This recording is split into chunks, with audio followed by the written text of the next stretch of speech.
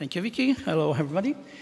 I'm glad to present to you our work about the Pedological Information System of our region, Piedmont region, in the north of Italy. Let me introduce you the working group. I'm almost introduced by Vicky. Just another information. I've been working on soil and pedological data in the last 20 years. The other people that compose the group of soil work group is a pedologist, obviously, whose the main activity is the creation and management of the pedological data, computer scientist for analysis and creation of information system, and cartographer for production and maintenance of geodata. Two words about our institute. Is a public company founded in 1979, is owned by the government of Piedmont region, and we work on applied research in the field of forestry, agriculture, biodiversity, nature conservation, renewable energy, and of course, soils. The main activities are collect data by field survey, laboratory analysis, realization of plans for nature conservation and territory management, data analysis model, creation of information system to collect and manage data, and map production. But who's the process for define pedological data and information? There are three main activities. The first one, made at the office by expert, is the photo interpretation with aerial stereo photograph with a stereoscope. The expert draw the base of soil units on a base map using photos.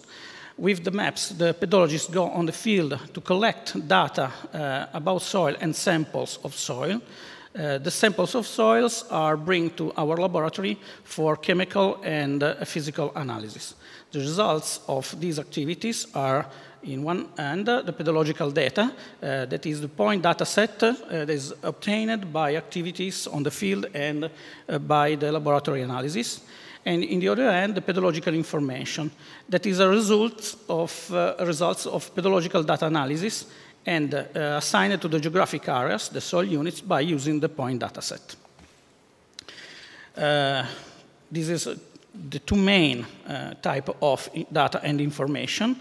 Soil types, also called phases.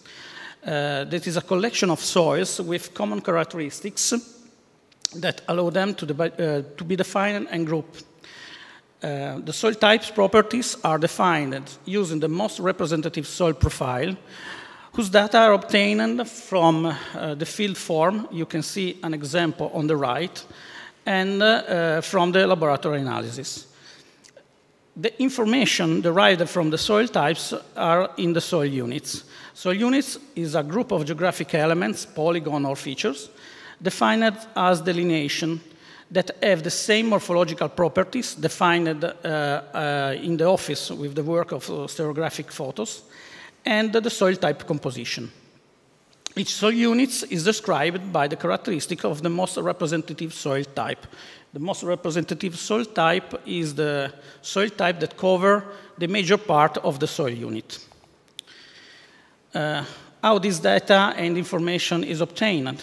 On the field, the pedologists go and dig in a representative spot a soil profile or an auger holes, and they define the horizons. Horizons are homogeneous layers of soil. You can see in the first picture 4 horizons that are well defined by the color of the soil. Other characteristics of the horizon are, for example, the amount and the presence of clay, the amount and presence of rocks, that is called a skeleton, and so on. With many profiles on or auger holes and the horizon defined by them, the pedologist can define the soil type. And the most representative, the most representative soil type define the soil unit properties. Some numbers since the earliest years of '97. In fact, in that period, the IPLA, our institute, that stands for Institute for Forestry and Environment, started to collect soils data in our region. Since then, IPLA has had the role of pedological service for Piedmont region government, And the first collection of soil data, both analytics and pedological, was created for agriculture, forestry, and nature conservation aims.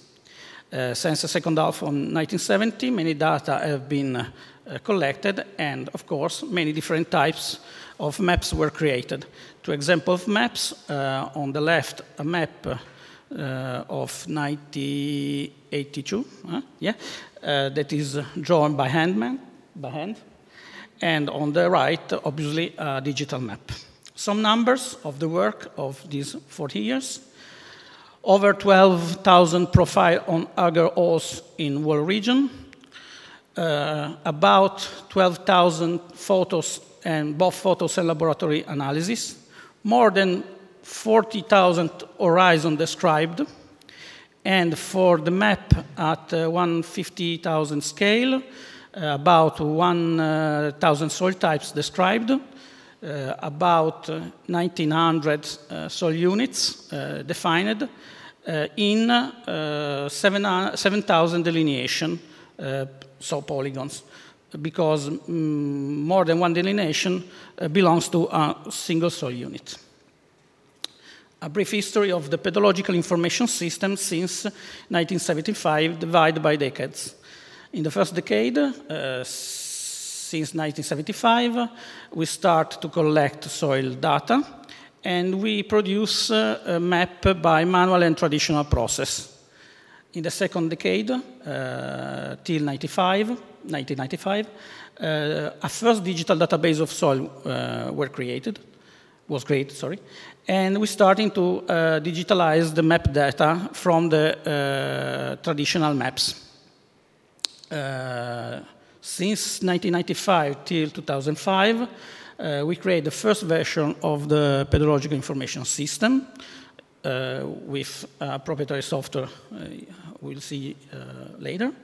And we finished to digitalize all the map data, geographic data. In the last decade, till 2015, finally, the Pedological Information System with analytic data is connected to the geodata with a visualization software. And the geodata is not only on single file, but within a geodatabase. This is the first workflow of the PIS, all made with proprietary software.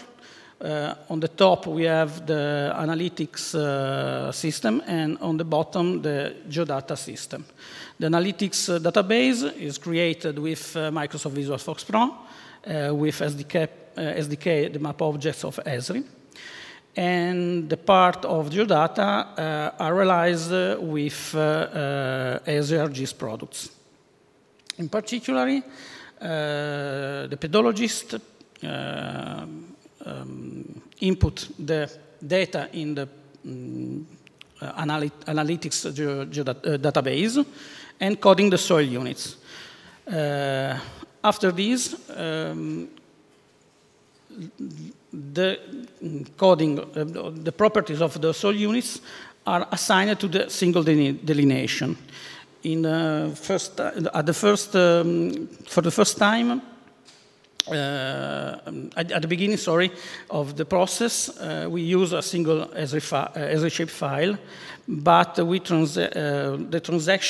first transaction is to pass from a single Esri shape file to a personal Esri geodatabase in Access. For visualization of the data, it's not possible to link directly the personal geodatabase to the Microsoft Visual Force Pro, so we need to export the geodata with the properties of soil units in a single Esri shape file. This file is passed to the Visual Force Pro for checking the data assignment with map objects. Obviously, this process is asynchronous. Maybe there is some errors due to mistakes done by the operators. But after all the errors is fixed, the consolidated data is publishing by the Piedmont region with the support of another public company that is called CSI. In 2018, we need to, and decide to make a transition to the FOSS4G software. It's not a very simple transition due to the complexity of the data, due to the amount of the data for the analytic part. And so we start with two parallel activities. The first one on the top is the conversion of the Visual FoxPro database to PostgreSQL database. And we implement user interface on a web server by PHP. In a parallel way, at the same time, we made a transition from the Esri proprietary geodatabase access that is not very database, but is a container of data, to the FOSS geodatabase with PostgreSQL and PostGIS. In particular, we have improved with this transition the topology and the topological consistency of our geographical data. Of course, QGIS is now the only software we use for editing, updating, and managing geodata. This process permits to have only one unique system for analytics and geographic data of soils synchronized with each other. And, most important, the data is now publishing, made a data transfer from one PostgreSQL geodatabase to another Postgres geodatabase. A quick look to the structure is a very, very simple structure here of our database. Only one database, two schema. One schema for the analytics data on the left, and one schema with only one table here, many view, on the right. In the analytics data, we have points data that have one or more photos. Photos are, at the moment, not in the database, but is on the catalog of photos on the file system, on the server. For each point, we have a connection to many horizons, 1 to n horizons for each point.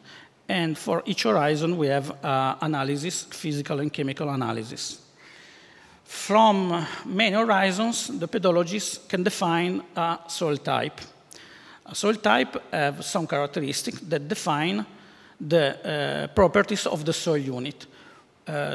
More soil units can belong to one soil type. Many delineation or polygons belongs to a single soil unit. So many delineation can be obtained the properties of the soil units from the soil type. There is an example of two maps. On the top, we have the original map. And on the bottom is a map derived by a change in the soil type classification. Is a land capability use of soils. Pedologists can change some parameters, the soil type change, the soil unit change, and the classification of delineation soil change. All this process is synchronized and in real time. I talk about pedological information, not only soils, because in the Pedological Information System, there are data from soils, like the first four,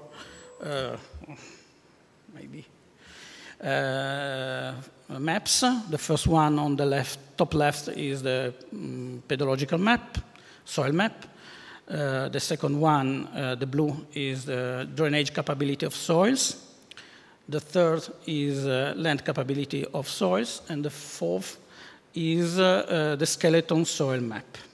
But the two little maps on the bottom are pedological maps. They are the soil biodiversity map and the real erosion map that don't use only soils data, but also other pedological and other data like land use and cover, slope, rainfall, quantity, and so on. And on the right, there is another pedological map. There's an interpretation of soil data. This is the class of soils for the capacity of soils to stock carbon dioxide. Why we choose FOSS4G and which is the future? First one is we want a unique acid FOSS database for analytics and geographic data, for synchronized data, maintain the consistency of data, in particular topology data. We need a web-based solution for user interface because it's cross-platform, is not depending on the operating system like Microsoft Visual FoxPro and so on.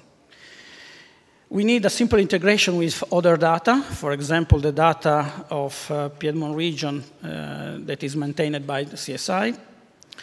And after all, the creation of modern routines for analyzing and managing data directly produced by ourselves. Future, we need to integrate a digital field survey. At the moment, we're testing QField. We have some problems with the synchronizing of the data. You can imagine we have more than 75 parameters for each point in a single paper form. And it's not very simple to traduce the paper form in a digital form on the field. We need to implement multiple user editing with supervision because we have many people that work outside our institute as collaborators for editing soil data. We want to implement versioning of geodata for maintaining the history of the geodata. At the moment, we maintain only history of the analytics data with workaround, not very well. And after all, creation of trigger for automatic or semi-automatic maintenance update like geofence, for example, of some parts, or for limit the use of the data to some people, and so on. Thank you for your attention.